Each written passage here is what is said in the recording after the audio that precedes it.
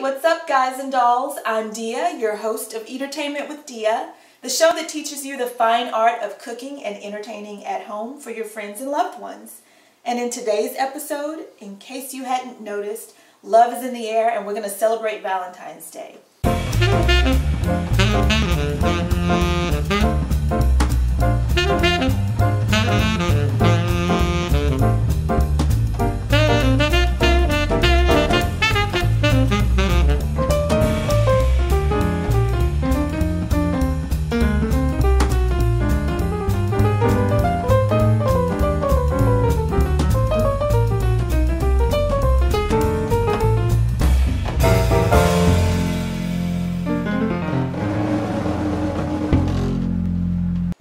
Let's go ahead and get started.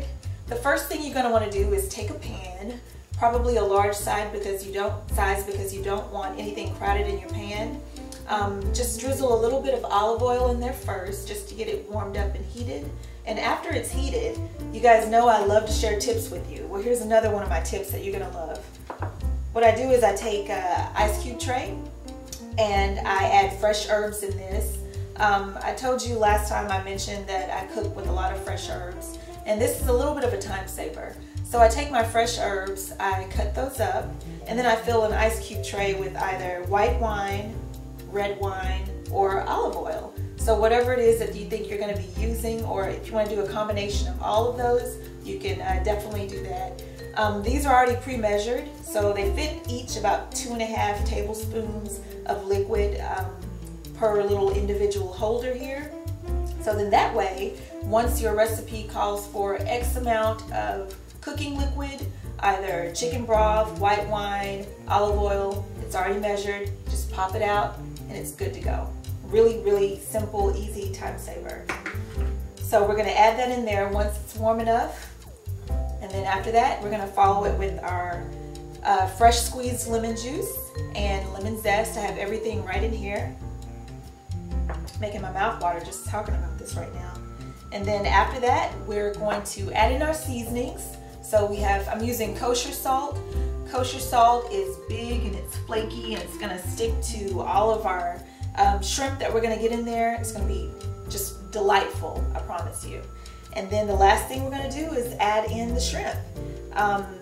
The shrimp, just make sure, my only tip, just make sure you don't overcook these. It's overcooked when it closes up and it looks like an O. So if it looks like a C, it's cooked. If it looks like an O, it's overcooked and it's gonna be rubbery. So make sure you don't overcook those shrimp. Okay, so let's go ahead and add our quick tip that I told you about. We're gonna take some white wine and add some white wine in this also. And after the white wine, I'm just gonna add a little bit of my fresh squeezed lemon juice. It has some lemon zest already in there. And next we're just gonna start adding our shrimp in. And go ahead and spring for the jumbo or the large shrimp that you can find, or even prawns. If you get the tiny ones, you definitely can if you're trying to save money, but I think you'll find that when you have the larger shrimp, you'll be a lot more satisfied with the meal and the end results. And again, let this go 2 minutes per side. Flip that over and another 2 minutes. And the kosher salt that I mentioned, go ahead and add that at that time as well. Again, I just want to stress I used olive oil, fresh lemon juice, lemon zest, fresh herbs, a little bit of white wine, and our salt and pepper. So this is what you get, the end result. Again, you can add things like butter and also heavy cream to give it a little bit more body and texture and make it creamier if that's something that you're wanting. But if not, that sauce in there is going to be good to go. It's full of flavor.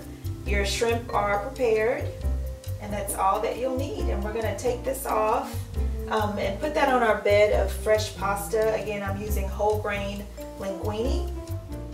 Okay, and next we're just gonna go ahead and plate this. It's really simple. It doesn't take long at all. Again, it was just a couple of minutes per side for the shrimp. The sauce pretty much cooks itself, so that was easy as well. just spoon this over the top. Now I like my sauce like this. It's fresh, it's lemony, it's bright.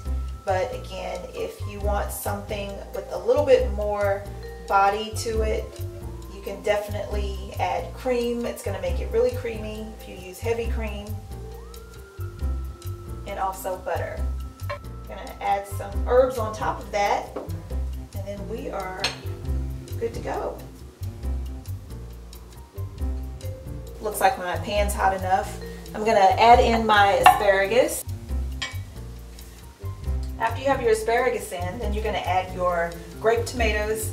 I'm using grape tomatoes because they pack a lot of flavor to be so tiny.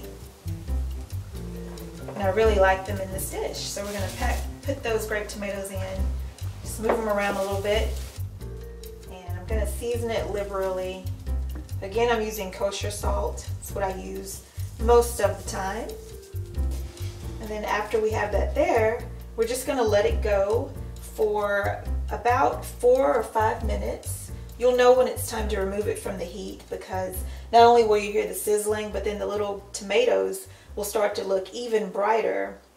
Your asparagus will still be a bright green color, which is good. That's what you want. If it's not bright green, it's usually overcooked. So I like to keep mine fresh and crunchy and full of flavor and filled with all the vitamins that you need. So for the quick and easy bacon balsamic vinegar vinaigrette, while that's cooking, I went ahead and put some, before I started actually, I put some bacon in the oven. I let that go low and slow for about 12 minutes until it was good and crispy. And I rendered the bacon fat from there. I saved the bacon.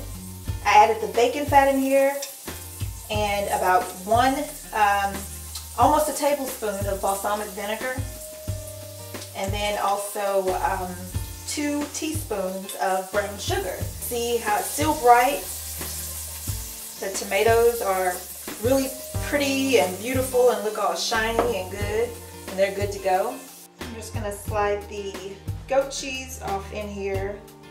And this is warm, so the goat cheese is really creamy. It's a soft cheese, obviously, so it's gonna start to melt a little bit, and that's what we want.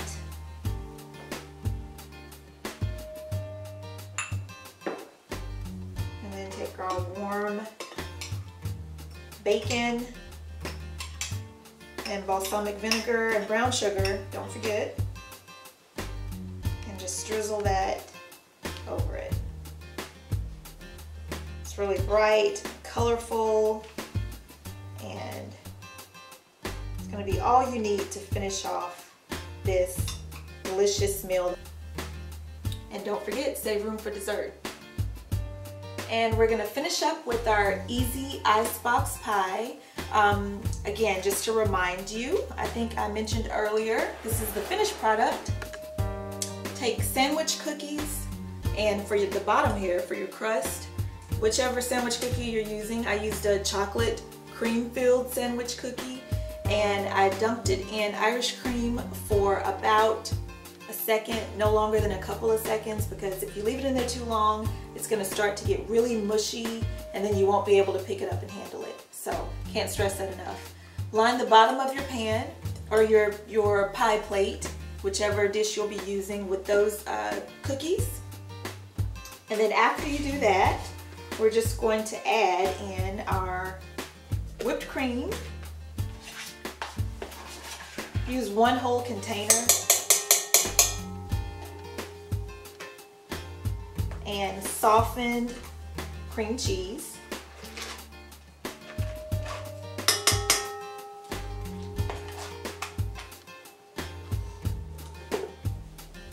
And then we're going to turn it on. We're going to turn it up a little bit.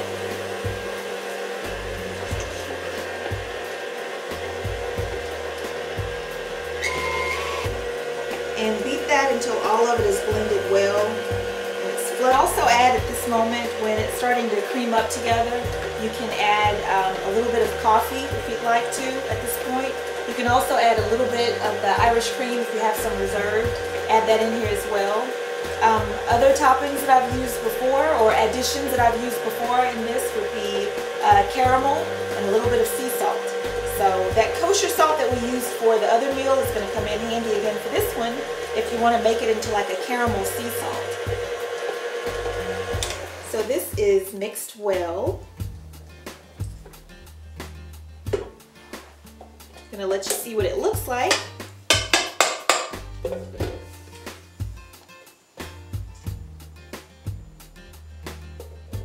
So if you see how creamy this is now, this is just our whipped cream and our cream cheese.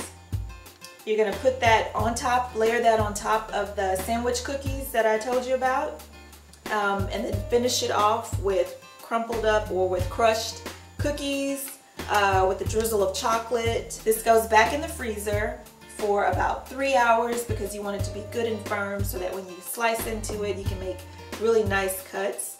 But if all else fails and your slices don't come out right, don't worry, you can always spoon this up, put it in a ramekin, and tell them this is how you made it. So I hope you'll find that this dessert, just like the other menu items, were really simple and easy to prepare, but they look good on your plate and they'll be sure to impress your guests. So if you get a moment, please subscribe to my link if you like these recipes and you want to know more. I'll be coming back with other recipes throughout the year. So go ahead and drop a comment below if you have made this recipe, or if you plan on making it, or if you have any suggestions. We'd love to hear from you. Tune in on the next episode and we're going to bring you cooking in the kitchen with kids. I'm going to have 2 very special guest co-hosts, my nieces, 2 of my nieces, and they're going to help us cook some delightful meals up with kids in the kitchen. So stay tuned. Thanks.